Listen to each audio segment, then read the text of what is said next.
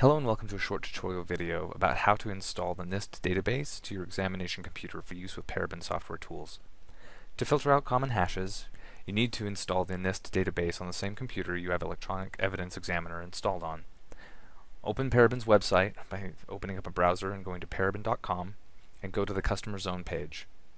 On this page, click Products in the Download category. Find the NIST/FOCH hash database item and click Download. After the download is complete, go ahead and run the foch.exe installation file. Note that you need to run it as an administrator to install the database to the default Electronic Evidence Examiner directory. Click Yes in a displayed message to start the install.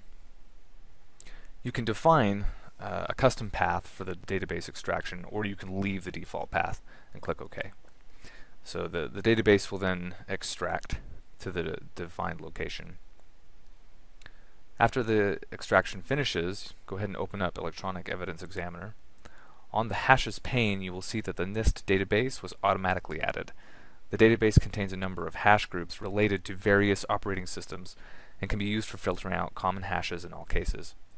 We hope this video has been helpful, and please stay tuned for more instructional videos from Paraben. Thank you.